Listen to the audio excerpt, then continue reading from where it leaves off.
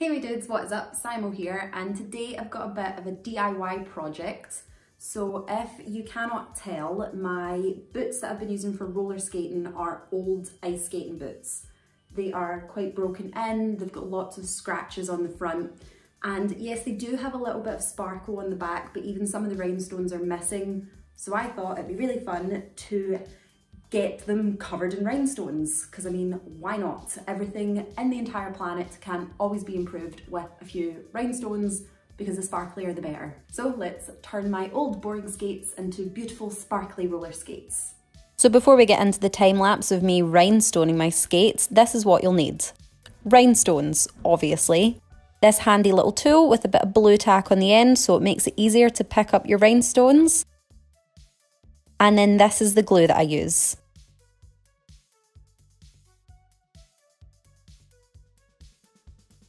Honestly, if you're into figure skating or any similar sport where you need rhinestoned outfits, I would highly recommend learning how to put rhinestones on things, because it will save you a fortune.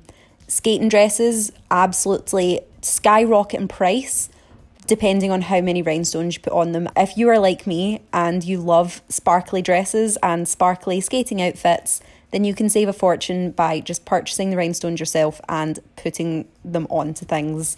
It's not that difficult to learn how to do, it's just time consuming and you do need quite a bit of patience, but I'd honestly really recommend learning how to put on rhinestones.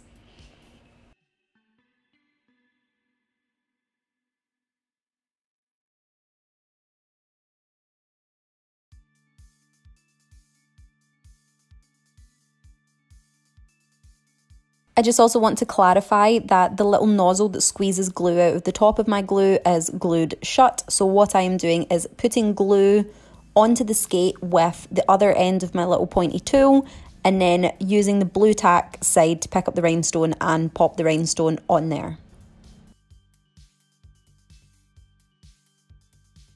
Also, it doesn't need to be this specific tool, it literally just needs to be anything pointy. I think you actually get these from like nail art kits. It's super handy and it was super cheap. I think I just bought it on Amazon or something.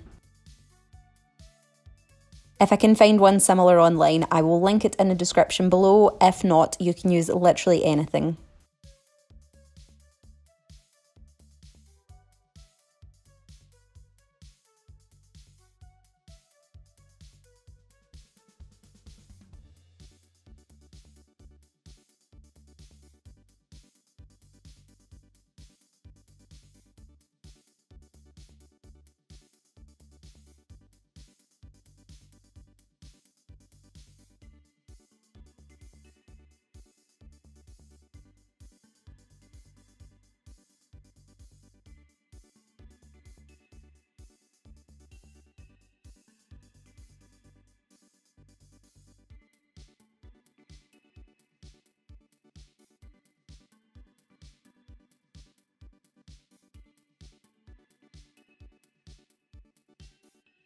So it is now the next day and I am so pleased with the results of my skates. Just look how sparkly and fun they are.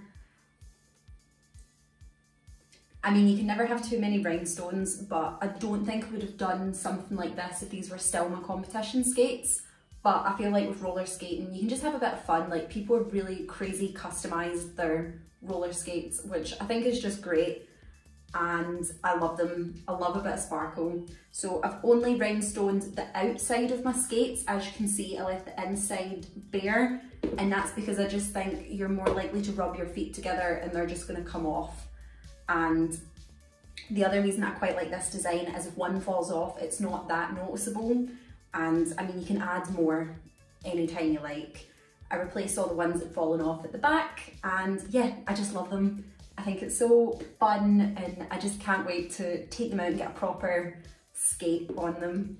So let me know in the comments below, have you customised your skates in any way, or are you planning to? Has this video maybe inspired you to do so? But I just want to thank you so much for taking the time out of your day to watch this video.